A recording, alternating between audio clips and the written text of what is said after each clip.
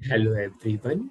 We will start with our new topic in object-oriented programming. Our new topic is events. Now, what is event in object-oriented programming? With the help of event, a method of one class can call the method of another class. Suppose I'm saying I have two classes, suppose class 1, class 2. Suppose in the class 1, I have a method, suppose display.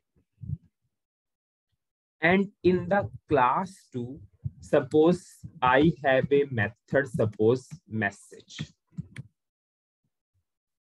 Then this display method can call the message method of another class with the help of event. So event is something by which method of one class can call the method of another class. Now, whenever we will discuss that topic event, it's always a golden rule in object oriented programming. If something is raising, you should handle also. Suppose whenever we raise the exception in try block, we should handle the exception in catch block. The same thing is applicable here. Whenever you are raising the event, you should also handle the event. Now, what is triggering method and what is event handler method? Suppose I'm saying this method display, with the help of this method display, suppose we are raising the event. Suppose we are raising the event, suppose wrong input. So the method which is raising the event is called as a triggering method. Is called as a triggering method. Now, whenever your event will raise, it should handle also. Who will handle the event? Event handler method. Suppose in this case, this method message is acting as a event handler method. So what we will do, we will raise a event, and who will handle the event? Event handler method will handle the event. Now, what we learned in this particular video so far, with the help of event, a method of one class can call the method of another class. So the class method which is raising the event is called as a triggering method, and the method and the class method which is handling the event is called as a event handler method. Anyways, we'll go for practical part. It will make more sense at that point of time.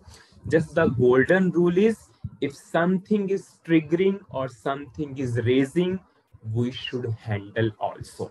Now, what is the last step in the event? We should register the event handler method using set handler statement. Anyways, whenever the practical part will come, this line will make more sense. We have to register the event handler method using the set handler statement. Now, we will take a requirement and we will achieve that requirement with the help of events topic. Suppose what the requirement is, if I am passing the sales document number, I will display the details of that sales document number. If I'm not passing the sales document number, I will raise the event and I will display the output with the help of event handler method. So this is our total requirement, and you will get clear-cut idea what is the meaning of this particular topic. So what is the summary in this topic? With the help of event, a method of one class can call the method of another class. The class method which is triggering the event is called as a triggering method, or the method which is raising the event is called as a triggering method.